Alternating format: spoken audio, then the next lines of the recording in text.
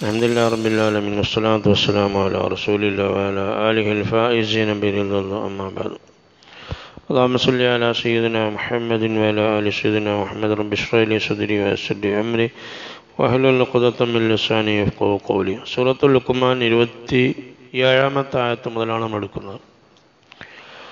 ولو أن ما في الأرض من شجرة أقلام വലോ അന്ന മാഫിൽ അർളി ഭൂമിയിലുള്ള ഒന്ന് ആകുകയാണെങ്കിൽ, അതായത് മിൻ ഷജറത്തിൻ ഏതിനാൽ, മരത്തിനാൽ, വൃക്ഷത്തിനാൽ. മിന്നൽ അഷ്ജാർ എന്ന് പറഞ്ഞിട്ടില്ല അല്ലേ, വൃക്ഷങ്ങളാൽ എന്ന് പറഞ്ഞിട്ടില്ല. അതിന് പറയാതെ ഈ മിൻ ഷജറത്തിൻ എന്ന് പറയുന്നതിൻ്റെ ഒരു ഹിക്മത്ത് എന്താ വെച്ചാൽ, മിൻ ഷജറത്ത് എന്നാൽ പിന്നെ ഓരോ വൃക്ഷങ്ങളും എന്ന അർത്ഥത്തിലേക്ക് പോവാം. മിൻ ഷജറത്ത് എന്നാൽ ഓരോ വൃക്ഷത്തിൽ നിന്നുള്ള എന്നർത്ഥമാണ്. ഒരു വൃക്ഷത്തിൻ്റെ ഒരു പാർട്സും എന്ത് ചെയ്യുന്നില്ല, ഒഴിവാകണില്ല. അങ്ങനെ പറയുമ്പോൾ അതുകൊണ്ടാണ് അവിടെ അഷ്ജാർ ഒഴിവാക്കിയിട്ട് മിൻ ഷജർ എന്ന് പറയാൻ കാരണം. എന്താ വിഷയം നോക്കുക. വലോ അന്ന മാഫിൽ അർളി തീർച്ചയായിട്ടും ഭൂമിയിലുള്ള ഒന്നാവുകയാണെങ്കിൽ, മിൻ ഷജറത്തിൻ വൃക്ഷങ്ങളിൽ നിന്നുള്ള ഓരോ വൃക്ഷത്തിൻ്റെ ഓരോ ഭാഗവും ആവുകയാണെങ്കിൽ, അഖ്ലാമുൻ കലമ് എന്നതിൻ്റെ ബഹുവചനമാണ് അഖ്ലാമ്. കലമ് എന്നാൽ പേനകൾ ആകുകയാണെങ്കിൽ. ശരിക്കും കലമ് എന്ന് പറഞ്ഞാൽ ശരിക്കും എന്താണെന്നറിയോ, തലഭാഗം കഷ്ണിക്കുന്നതിനാണ് ഇത് പറയുക കലമ് എന്ന് പറയുക. ഇപ്പോഴത്തെ പേന എന്ന് പറഞ്ഞാൽ ഉള്ളിൽ മഷയൊക്കെ നിറച്ച് വെക്കണതാണെങ്കിലും ആദ്യകാലത്തെ പേന അങ്ങനെയായിരുന്നു. ഒരു കൊള്ളി എടുത്തിട്ട് അതിൻ്റെ തലഭാഗം കഷ്ണിച്ചിട്ട് എന്ത് ചെയ്യും, എഴുതും. അറബിയിൽ കത്ത് എന്നും കദ് എന്നും രണ്ട് പ്രയോഗമുണ്ട്. കത്ത് എന്ന് പറഞ്ഞാൽ അതാണെന്നാണ്. കത്ത് പറഞ്ഞാൽ തലഭാഗം വീതിയിൽ കഷ്ണിക്കുക. കദ് പറഞ്ഞാൽ നീളത്തിൽ കഷ്ണിക്കുക. കഴുങ്ങൊക്കെ കഷ്ണിക്കലില്ലേ, നീളത്തിൽ നടുപൊളിക്കാറില്ലേ, അതിന് കദ് എന്നാണ് അറബിയിൽ പറയാം. ഇങ്ങനെ കഷ്ണിക്കുന്നതിന് കത്ത് എന്നാണ് പറയാം. കലമ് എന്ന് പറഞ്ഞിട്ട് കത്താണ് ഉദ്ദേശിക്കുന്നത്. കത്ത് പറഞ്ഞാൽ അതിൻ്റെ തലഭാഗം കഷ്ണിക്കുക. അതുകൊണ്ടാണ് കലമ് എന്ന് പേനക്ക് പറയാനുള്ള കാരണം. നമ്മൾ നഖം മുറിക്കുന്നതിന് എന്ത് പറയലുണ്ട്,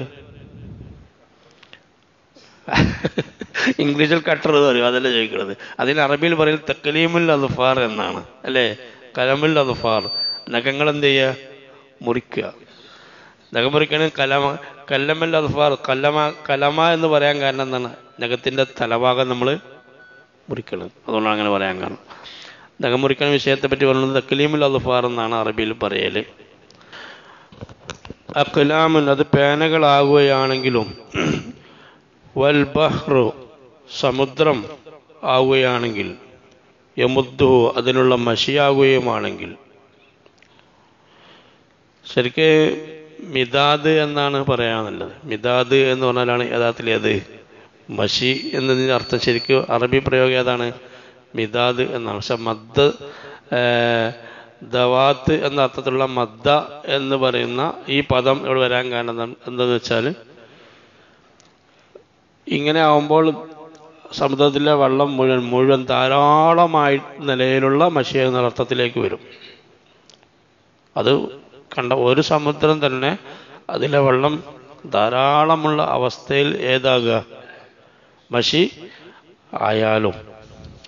മാ നഫിദത്ത് കലിമാത്തുല്ലാഹ്, അള്ളാഹുവിൻ്റെ വചനങ്ങൾ എന്ത് ചെയ്യൂല, മിൻ ബഅദി അതിൻ്റെ ശേഷം, സബഅത്തു അബ്ഹുരിൻ 7 കടലുകളും മഷിയായാലും, മാ നഫിദത്ത് കലിമാത്തുല്ലാഹ് അള്ളാഹുവിൻ്റെ വാക്കുകൾ എന്താവൂല, പൂർത്തിയാവുക, തീരുകയില്ല.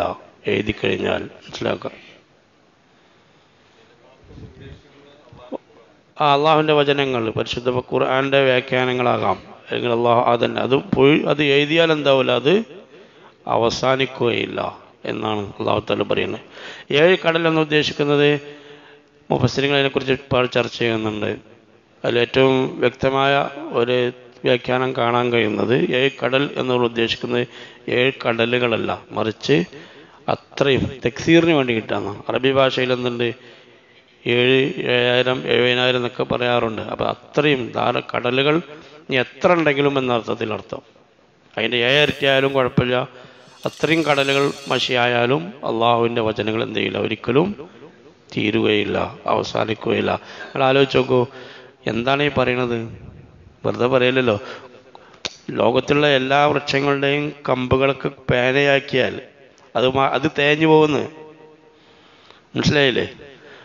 സമുദ്രം മുഴുവൻ, എല്ലാ സമുദ്രം എന്ന് പറഞ്ഞാൽ 7 സമുദ്രം എന്ന് പറഞ്ഞാൽ 7 സമുദ്രമല്ല ഉദ്ദേശിക്കുന്നതാണ്.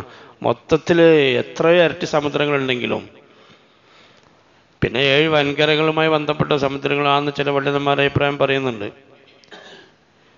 എന്നിരുന്നാലും അത് ഫുള്ള് മഷിയാക്കിയാൽ എന്ത് ചെയ്യില്ല, എന്നാലും അള്ളാഹുവിൻ്റെ വാക്കുകൾ എഴുതാൻ ഇനിയും ഉണ്ടാവും. ഇത് ഇറങ്ങാൻ കാരണം യഹൂദികളായ പരിശുദ്ധ ഖുർആൻ ഒരു ആയത്തിൽ വമാ ഊതീതും മിനൽ ഇൽമി ഇല്ലാ ഖലീല, സൂറത്തുൽ ഇസ്രായിൽ 85-ാമത്തെ ആയത്താണ്. അതിൽ പറയുന്നുണ്ട്, നിങ്ങൾക്ക് വളരെ കുറച്ച് മാത്രമേ വിവരം നൽകിയിട്ടുള്ളൂ എന്നാണ്. ഈ ആയത്ത് യഹൂദികൾക്ക് കിട്ടി. അപ്പോൾ യഹൂദികൾ ഖുറൈശികളോട് ചോദ്യം ചോദിപ്പിച്ചു. എന്താ ചോദിപ്പിച്ചത്? തൗറാത്തിൽ അല്ലാഹു തആല പറയുന്നത് എന്താണ്? ഫിഹാ ഇൽമു കുല്ലി ഷൈഇൻ എന്നാണ്. അതിൽ എല്ലാ വിവരവും ഉണ്ട് എന്നാണ്. നിങ്ങൾ തൗറാത്തിനെ കുറിച്ച് ഖുർആനും പറയുന്നത് ഫിഹാ ഇൽമു കുല്ലി ഷൈഇൻ, എല്ലാ വിവരവും ഏതിലുണ്ട്? തൗറാത്തിൽ ഉണ്ട് എന്നാണ്. പക്ഷെ അദ്ദേഹത്തിൻ്റെ കയ്യിലുള്ള ഖുർആനെ കുറിച്ച് എന്താ പറയുന്നത്? വളരെ കുറച്ചേ ഉള്ളൂ എന്നാണ്, അല്ലേ? അപ്പോൾ ഇത് വൈരുദ്ധ്യമല്ലേ? വൈരുദ്ധ്യം എന്ന് പറഞ്ഞാൽ, അപ്പോൾ ഖുർആൻ നബിക്ക്, നിങ്ങളെ ആ പ്രവാചകൻ എന്ന് പറയുന്ന വ്യക്തിക്ക് വളരെ കുറച്ചല്ലേ ഇൽമുള്ളൂ, വിവരമുള്ളൂ എന്ന് അവരിങ്ങനെ ഇവരിൽ എന്ത് ചെയ്തു? ഈ ആശയം കയറ്റി വെച്ചപ്പോൾ ആണ് പരിശുദ്ധ ഖുർആൻ്റെ ആയത്ത് ഇറങ്ങിയത്. പിന്നെ ഖുറൈശികൾ പറയാൻ തുടങ്ങിയെന്നാണ്, മുഹമ്മദിൻ്റെ ഒക്കെ എന്ത് ചെയ്തു? കഴിഞ്ഞ് തുടങ്ങി, ഇനി വല്ലാതൊന്നും വരാൻ ഇല്ല എന്ന് പറയാൻ തുടങ്ങി. അപ്പോൾ അതെന്താ പറയാൻ കാരണം? നമുക്ക് കുറച്ച് ഇൽമേ തന്നിട്ടുള്ളൂ എന്ന് പറയുന്നത്, അല്ലെങ്കിൽ തൗറാത്തിൽ എല്ലാം ഉൾക്കൊള്ളിച്ചിട്ടെന്ന് പറയുന്നത് നമ്മുടെ ബുദ്ധിക്കനുസരിച്ചാണ്. അള്ളാഹുവിൻ്റെ ഹിക്മത്ത് അനുസരിച്ച്, വിവരം അനുസരിച്ച് നോക്കുമ്പോൾ നമുക്ക് വളരെ കുറച്ച് എന്ത് ചെയ്തിട്ടുള്ളൂ, അള്ളാഹു തആല തന്നിട്ടുള്ളൂ. അതാണ്. അപ്പം അള്ളാഹുവിൻ്റെ വചനങ്ങൾ എഴുതാന്ന് പറഞ്ഞാൽ അത് തീരൂല. ഈ ഒരു സിസ്റ്റത്തേക്ക് പോയാലും എന്തെങ്കിലും അത് അവസാനിക്കൂല എന്നാണ് ഈ ആയത്ത് പഠിപ്പിക്കുന്നത്. അള്ളാഹുവിൻ്റെ മാത്രമല്ല, അള്ളാഹു തആല ഹിക്മത്ത് കിട്ടിയ ഒരു വ്യക്തിയുടെ വിജ്ഞാനം പോലും എഴുതിയാൽ എന്താവില്ല, തീരില്ല. എൻ്റെ ഓർമ്മ ശരിയാണെങ്കിൽ മാന അലി റളിയല്ലാഹു അൻഹു പറയുന്നുണ്ട്, അദ്ദേഹത്തിൻ്റെ ഇൽമ എഴുതാണെങ്കിൽ തന്നെ ഇതേപോലെ ഒരു ഉദാഹരണം വെച്ച് മുമ്പ് സൂറത്തുൽ കഹ്ഫിൽ പറഞ്ഞത് എനിക്കൊരു ഓർമ്മ ഉണ്ട്. പിന്നെ അങ്ങനെ അള്ളാഹിൻ്റെ വചനങ്ങൾ തീരുക, മനസ്സിലായില്ലേ? കാരണം ഇന്നല്ലാഹ, തീർച്ചയായിട്ടും അള്ളാഹു തആലയാണ് അസീസുൻ, അവനാരാണ്? അവൻ എല്ലാത്തിനും കഴിവുള്ളവനാണ്.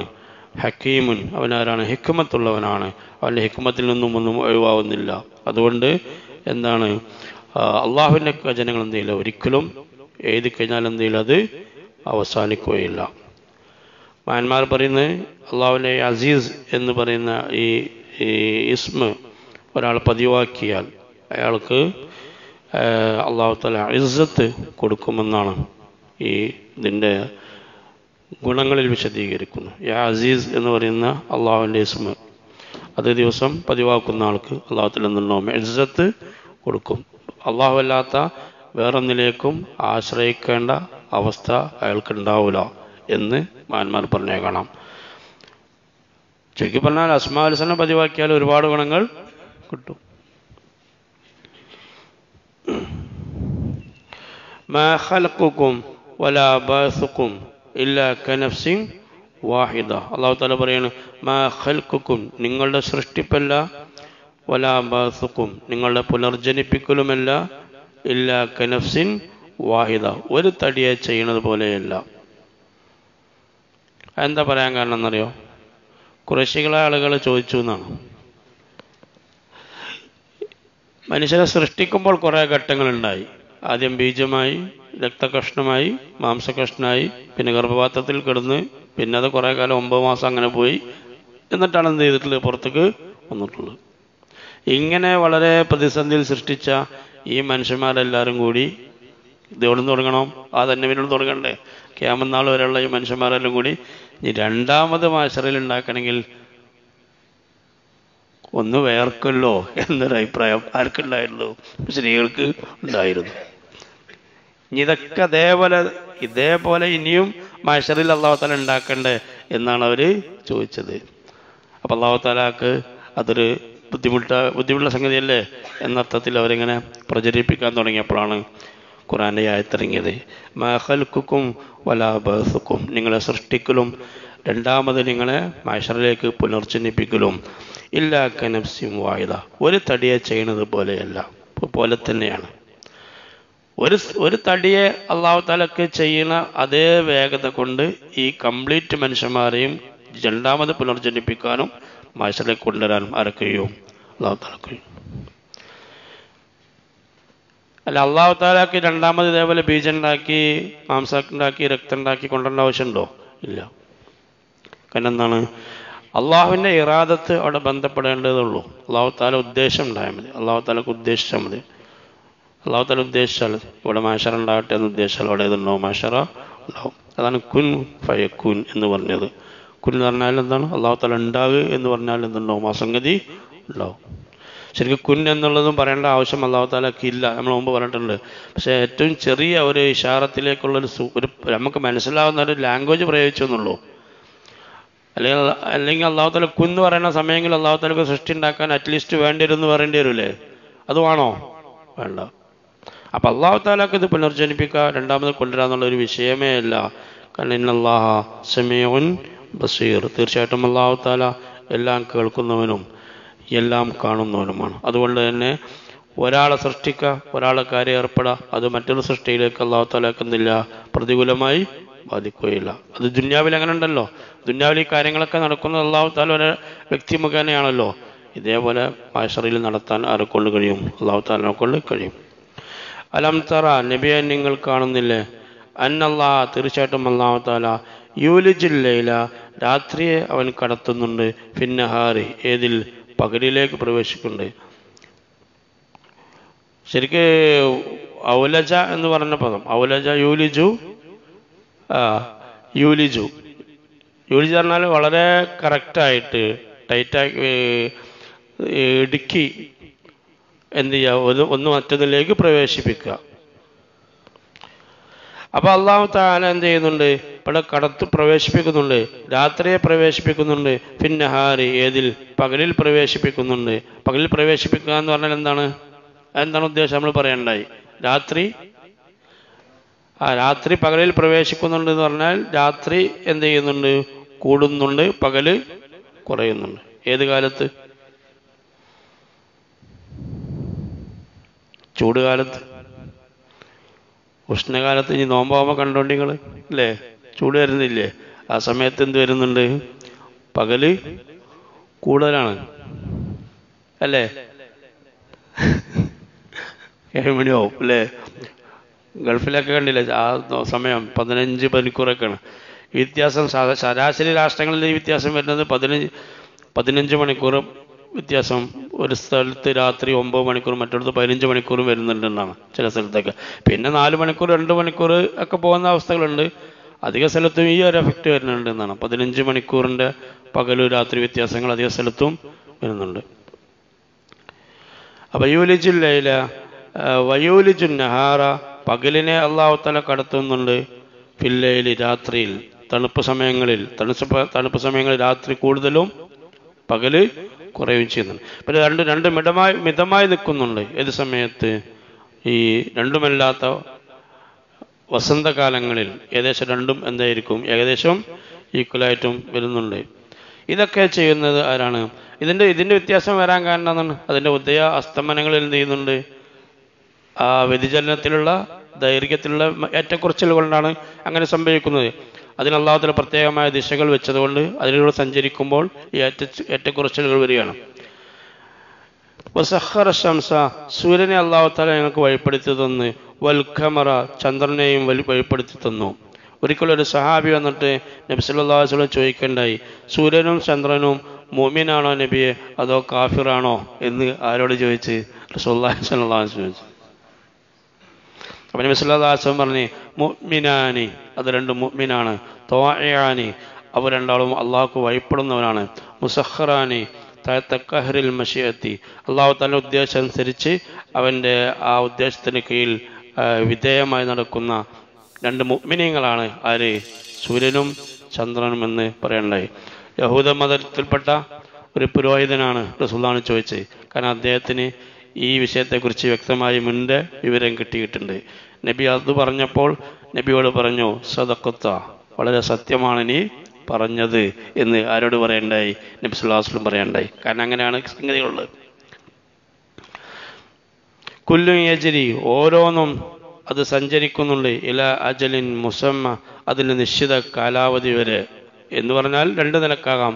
ഒന്നിരിക്കലും ഒരു വർഷം എന്നുള്ള അവസ്ഥയിലേക്ക് എത്താനാകാം, ദിവസം, മാസം, വർഷം എന്നതിലേക്ക്. അല്ലെങ്കിൽ അതിന് നിശ്ചിത കാലാവധി ഉണ്ട്, ഖിയാമത്ത് നാൾ വരെ, അല്ലേ? അതുവരെ എന്ത് ചെയ്യുന്നു? അതിങ്ങനെ സഞ്ചരിച്ചുകൊണ്ടിരിക്കുന്നുണ്ട്. അർസൽ ബസരി റളിയല്ലാഹു അൻഹു ഈ ആയത്ത് വിശദീകരിക്കുമ്പോൾ പറയണ്ടായി, ലോകാവസാനമാകുമ്പോൾ എന്ത് ചെയ്യും? അതിൻ്റെ വർക്കിംഗ് നിൽക്കും. കാരണം ഓരോന്നിനും നിയമിക്കപ്പെട്ട ഓരോ മലക്കുകളാണ്. സൂര്യനും ചന്ദ്രനൊക്കെ നിയന്ത്രിക്കാൻ എന്തുണ്ട്? അതിൻ്റെതായ രണ്ട് മലക്കുകൾ ഉണ്ട്. അല്ലാഹു തആലയുടെ അന്ത്യനാളിലെ കാഹളമുഴക്കത്തോടു കൂടി എല്ലാ മലക്കുകളും എന്ത് ചെയ്യും? മരിക്കും. നശിക്കൂലേ? ആര് മരിക്കും? എല്ലാം കംപ്ലീറ്റ് മലായിക്കത്തുകളടക്കം മരിക്കുന്നതാണ്. മലക്കുകളടക്കം ലോകാവസാനമാകുമ്പോൾ മലക്കുകളടക്കം എന്ത് ചെയ്യും? മരിക്കും. ആരൊക്കെ? കുല്ലുമൻ അലൈഹാ ഫാൻ, അല്ലേ? ഫാനല്ല, എന്ത്? ഫാൻ. എല്ലാം നശിക്കും. എത്രത്തോളം? സ്വർഗത്തിലെ ഹൂർലിങ്ങളടക്കം നശിക്കും. അതിന് കാരണം നമ്മൾ പറയണ്ടായി, അല്ലേ? എന്താ അതിന് കാരണം? ഹൂർലിങ്ങൾ, സ്വർഗത്തിലെ ഹൂർലിങ്ങളടക്കം നശിക്കും, മരിക്കും, എല്ലാം മരിക്കുന്നു. എന്താ അതിന് കാരണം? കാരണം പിന്നീട് എന്ത് ചെയ്യൂല? ഇത് നശിക്കൂല. ഹൂർലിങ്ങൾ എന്ത് ചെയ്യില്ല? പിന്നീട് നശിക്കൂല, സ്വർഗം നശിക്കൂല. അപ്പം അതും ഒന്ന് നശിക്കണം, മനസ്സിലായില്ലേ? കാരണം ഇവിടെ ശാശ്വതമായത് ആര് മാത്രമാണ്? അല്ലാഹു മാത്രം. അതോടെ സ്ഥിരീകരിക്കണമെങ്കിൽ സ്വർഗത്തിലെ സ്വർഗവും എല്ലാം എന്തിനും ഒന്നാണ്ട് നശിക്കണം. പിന്നെ ഉണ്ടാവും. പിന്നെ ഇനിയും സ്വർഗം നശിക്കുമെന്ന് ബേജാറാവണ്ട. ചില സ്വർഗത്തിൽ എത്തിക്കഴിഞ്ഞാൽ പിന്നെ അത് ശാശ്വതമാണ്. അപ്പം അതിൻ്റെ ഇടയിൽ എന്തുണ്ട്? അതും ശാശ്വതമല്ല എന്ന് എന്ത് ചെയ്യണം? സ്ഥിരീകരിക്കണം. അതുകൊണ്ട് ഉരുളിങ്ങളൊക്കെ മരിക്കും.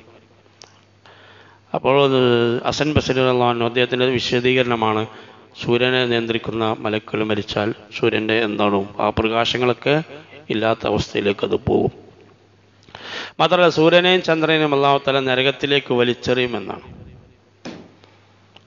കാരണം സൂര്യനെയും ചന്ദ്രനെയും ആരാധിച്ച ആളുകളുണ്ട്. സൂര്യൻ രക്ഷപ്പെടുത്തും, ചന്ദ്രൻ രക്ഷപ്പെടുത്തും എന്ന് ആരാധിച്ചവരുണ്ട്. അവർക്കൊരു സമാധാനത്തിനല്ല, എന്തിനാണ്? മനസ്സിലാകാൻ. ആരാധനയൊക്കെ വേസ്റ്റായിരുന്നു എന്ന് മനസ്സിലാകാൻ. ഓരോരുത്തരും ആരാധിച്ചിരുന്ന ആരാധ്യവർഗത്തിന് അവരുടെ കൂടെ ഇതിലിടും, നരകത്തിൽ ഇടും. സൂര്യനെ നിരവരാധിയായതുകൊണ്ടല്ല, സൂര്യൻ്റെ കുറ്റം കൊണ്ടല്ല, മറിച്ച് അതിനൊന്നും അവർക്ക് ബുദ്ധിമുട്ടോ പ്രയാസം ഉണ്ടാകുന്ന അർത്ഥത്തിലല്ല. നരകത്തിലും ഇല്ല മലക്കുകൾ, അവർക്ക് വല്ല ബുദ്ധിമുട്ടുണ്ട് നരകം കൊണ്ട്? ഇല്ല. പക്ഷെ ആരാധിക്കുന്ന വർഗത്തിന് അത് അബദ്ധമാണ് എന്ന് മനസ്സിലാക്കി കൊടുക്കാൻ അല്ലാഹു തആല എന്ത് ചെയ്യും? ഇങ്ങനെ പ്രവൃത്തികൾ ചെയ്യും. അതിൽപ്പെട്ടതാണ് സൂര്യൻ്റെയും ചന്ദ്രനെയും ഈ വലിച്ചെറിയൽ, നരകത്തിലേക്ക് വലിച്ചെറിയൽ എന്ന് മഹാനായ ഹസനുൽ ബസരി റളിയല്ലാഹു അൻഹു ഈ ആയത്തിൻ്റെ വിശദീകരണത്തിൽ പറഞ്ഞു കാണാം. വ അന്നല്ലാഹ, തീർച്ചയായിട്ടും അല്ലാഹു തആല ബിമാ തഅമലൂന, നിങ്ങൾ പ്രവർത്തിക്കുന്നതുകൊണ്ട് ഖബീറുൻ, സൂക്ഷ്മമായി അറിയുന്നവനാണ്. ദാലിക, അതുകൊണ്ട്, കാരണം ഇങ്ങനത്തെ ഒരുപാട് അത്ഭുതമായ കുദറത്തുകളുള്ള അള്ളാഹുവിൻ്റെ അപാരമായ ഇൽമുള്ള ഈ സംഗതി കൊണ്ട് ഇതൊക്കെ ഉണ്ടാകാൻ കാരണം എന്താണ്? ബിഅന്നല്ലാഹ്, തീർച്ചയായിട്ടും അല്ലാഹു തആല ആയതുകൊണ്ടാണ്. അൽ ഹഖ്, അവനാണ് യാഥാർത്ഥ്യം, സത്യം. വഅന്നമാ യദ്ഊന, തീർച്ചയായിട്ടും നിങ്ങൾ ആരാധിക്കുന്ന ഒന്ന്, അവരാരാധിക്കുന്ന ഒന്ന്, മിൻ ദൂനിഹി, അള്ളാഹുവിനെ കൂടാതെ, അൽ ബാത്തിൽ, അതെന്താണ്? ഫുള്ള് മിഥ്യയാണ്, അത് ഒറിജിനലല്ല. അതുകൊണ്ടാണ് ഇങ്ങനെ സംഭവിക്കുന്നത്. ഇത് മനസ്സിലാക്കി തരാനാണ്. അപ്പം അല്ലാഹു തആലയാണ് ഹക്ക് എന്ന് മനസ്സിലാകുന്നതോടുകൂടി അല്ലാഹു അല്ലാത്തതൊക്കെ ഏതാണ്? ഫുള്ള് ബാത്തിലാണ് എന്ന് മനസ്സിലാക്കാം. അതുകൊണ്ടാണ് മഹാന്മാർ പറയുന്നത്, ശ്രദ്ധിക്കുക, ഈ ആയത്തിൻ്റെ ഉള്ളിലേക്കുള്ള മുഅ്മിനീങ്ങൾക്ക് മനസ്സിലാക്കാൻ കഴിയുന്ന ഒരു വിശദീകരണം എന്താണ്? അല്ലാഹു അല്ലാത്ത വേറെന്തിനും ആരാധിക്കരുത് എന്നാണ് ഈ ആയത്ത് അതിൻ്റെ വ്യക്തമായ സൂചന, അല്ലേ? അല്ലാത്തൊക്കെ ബാത്തിലാണെന്നാണ്. അതിനുള്ളിലേക്ക് ഒരു മുഅ്മിനായ മനുഷ്യനോ പോകുമ്പോൾ മനസ്സിലാക്കുന്നത് അല്ലാഹു അല്ലാത്തതെല്ലാം ബാത്തിലാണ് എന്നാണ്. അതുകൊണ്ട് തന്നെ അള്ളാഹു അല്ലാത്ത വേറൊന്നിലേക്കും മനുഷ്യൻ എന്ത് ചെയ്യരുത്, അവൻ്റെ ഹിമ്മത്ത്, മാനസിക ഉദ്ദേശങ്ങൾ അർപ്പിക്കരുത്. അത് അബദ്ധമാണ്. നിന്റെ കാര്യങ്ങൾ നടക്കാൻ, നിന്റെ വിഷയത്തിൽ രക്ഷപ്പെടാൻ, നിന്റെ കാര്യങ്ങൾക്ക് പരിഹാരി ആര് മാത്രമേ ഉള്ളൂ? അള്ളാഹു മാത്രമേ ഉള്ളൂ എന്ന് ഈ ആയത്ത് നമ്മളെ ഉത്തേജിപ്പിക്കുന്നുണ്ട്. കാരണം നമ്മളെ ഹിമ്മത്ത്, മാനസിക ഹിമ്മത്ത് അത് അള്ളാഹുവിലേക്ക് മാത്രം കൊടുക്കുക. വെറും ആരാധന മാത്രം ഒഴിവാക്കുക എന്നുള്ളതല്ല. ആരാധന തീരെ പാടില്ല, അത് വേറെ വിഷയം. ആരാധന ഇല്ലാത്ത അവൻ്റെ മാനസിക ആവശ്യങ്ങൾ, ആവലാദികൾ, വിഷമങ്ങൾ, പ്രയാസങ്ങൾ അത് പരിഹരിക്കാൻ ഇവിടെ ആര് മാത്രമേ ഉള്ളൂ? അള്ളാഹുവേ ഉള്ളൂ.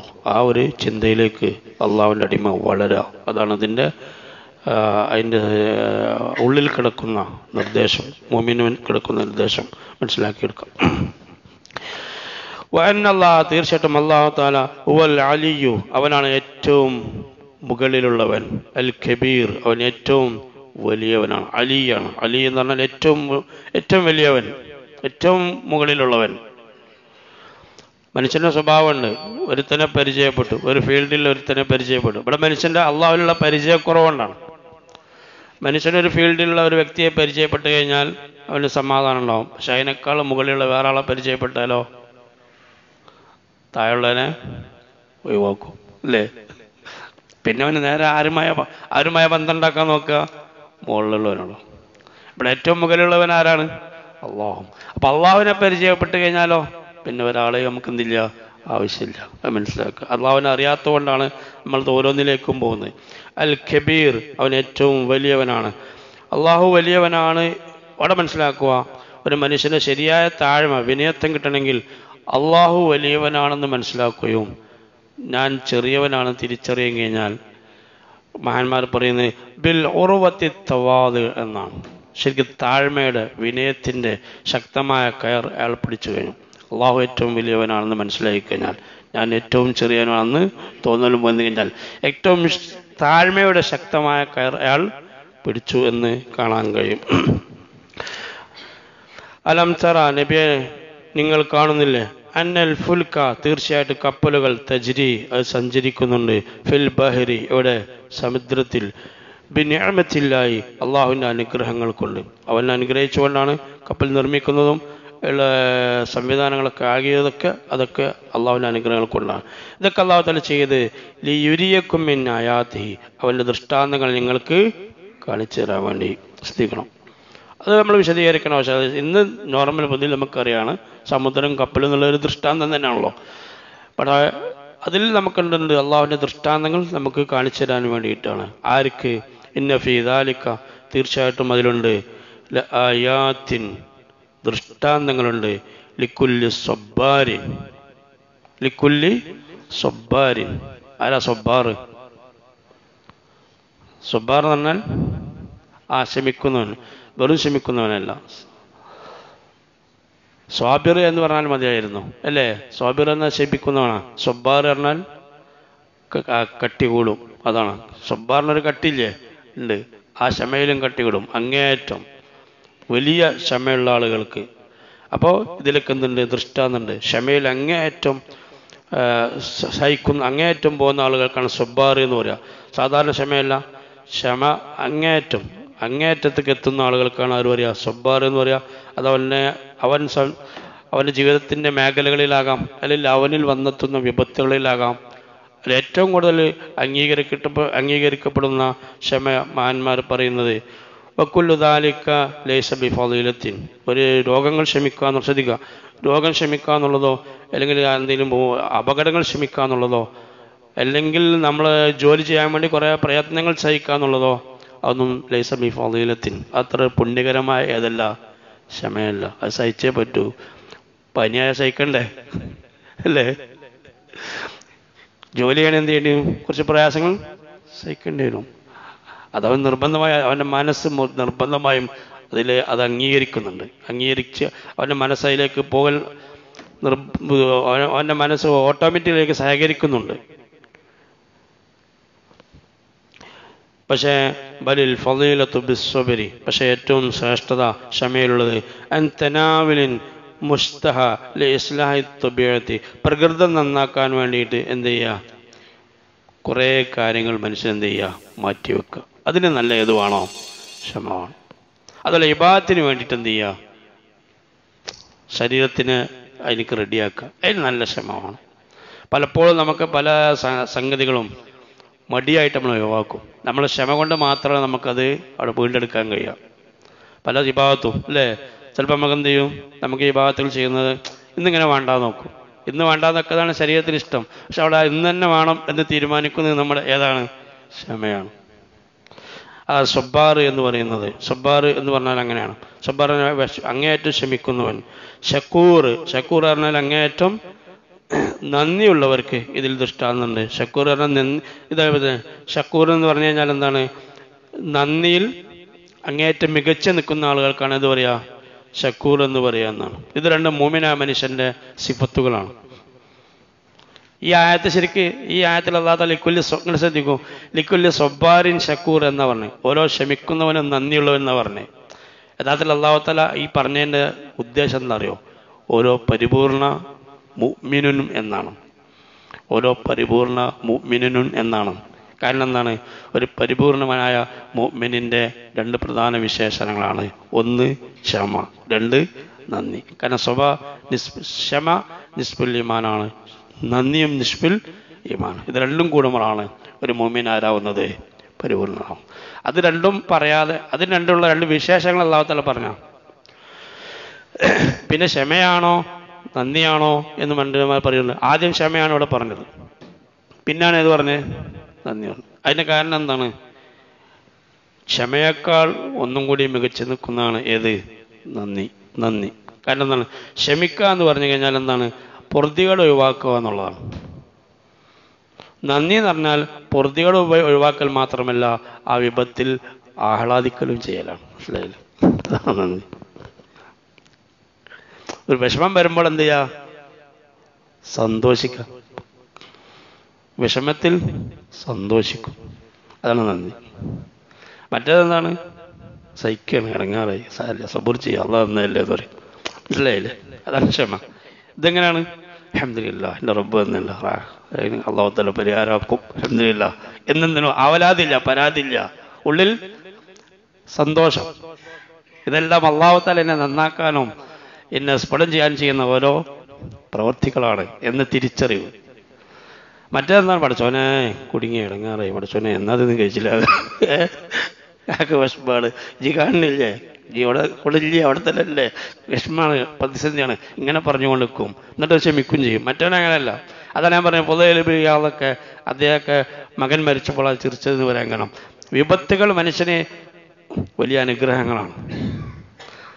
ലോകങ്ങൾ വലിയ ഞാൻ പറയില്ല, നബി സല്ലല്ലാഹു അലൈഹി വസല്ലം ഹദീസുകൾ കണ്ടാൽ പരീക്ഷണങ്ങൾ ചില ആളുകൾ അതിൻ്റെ പ്രതിഫലങ്ങൾ മനസ്സിലാക്കിയിരുന്നു എങ്കിൽ ഒരു ജീവിതത്തിൽ മുഴുവൻ രോഗിയാകാൻ പ്രാർത്ഥിച്ചു പോകും. നാളെ സ്വർഗത്തിലെത്തിക്കും, ആശറിലെത്തിക്കഴിഞ്ഞാൽ പരീക്ഷണത്തിൽ സന്തോഷിച്ച ആളുകൾക്ക് പ്രതിഫലം കൊടുക്കണം കണ്ടാൽ മറ്റുള്ളവർ പരാതി പറയും, നീ എന്തിനാ പഠിച്ചോനെ ഞങ്ങൾക്ക് അവിടെ നിന്ന് അത് മാറ്റി തന്നത്, ഇങ്ങോട്ട് നീട്ടിക്കൂടായിരുന്നോ എന്നെന്ത് ചെയ്യും, അവിടുന്ന് പറയുന്നതാണ്.